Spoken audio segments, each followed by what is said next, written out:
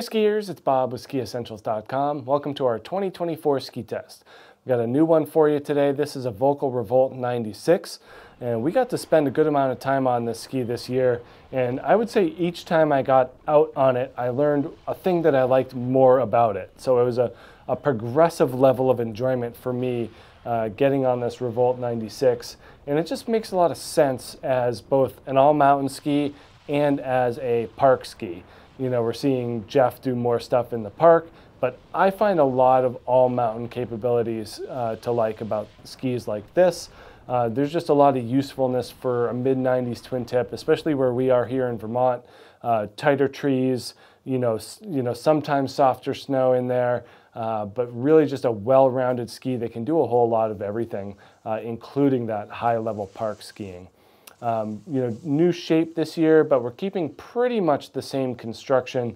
It does use their multi-layer wood core, so stringers of poplar and beech. A little bit thicker in the midsection of the ski, and then it kind of tapers to that mini cap in the tips and tails. So it never quite hits full cap.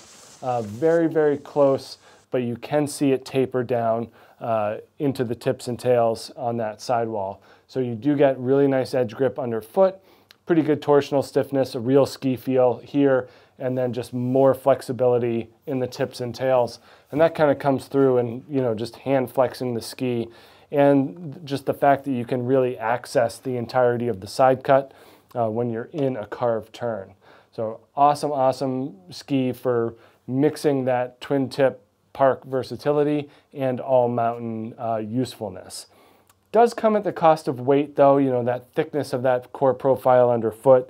2,159 grams here in the 181 length. I still wish they had one length longer for taller skiers like me, but that didn't really stop my level of enjoyment. I had an absolute blast on this thing.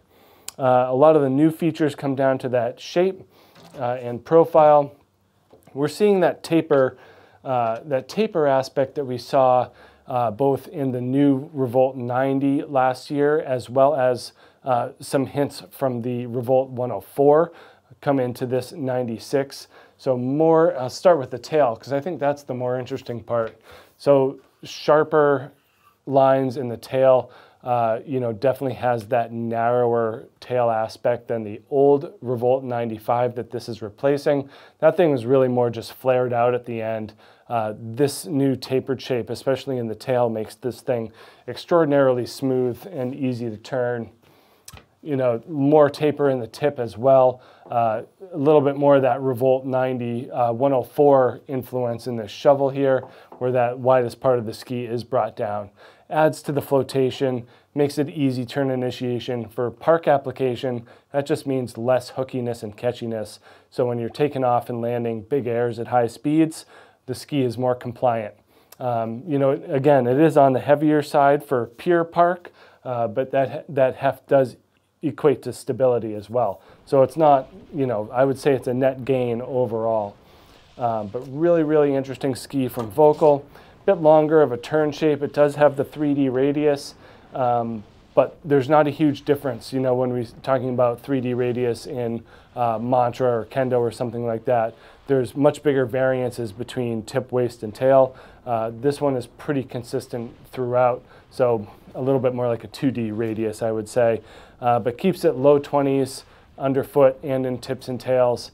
It is more of a straight line ski, but because of the flex, you can access the entirety of the side cut, allowing it to carve some really clean and round turns. And that's one of the things that I kind of hooked into a couple days in was, oh, okay, I really enjoy rolling on this ski from edge to edge and feeling it flex all the way through the tail. And that was one of my favorite parts about this in terms of a fun perspective, was that this thing can just really make round turns. Loves to come across the fall line, especially even for having that longer turn shape by the numbers.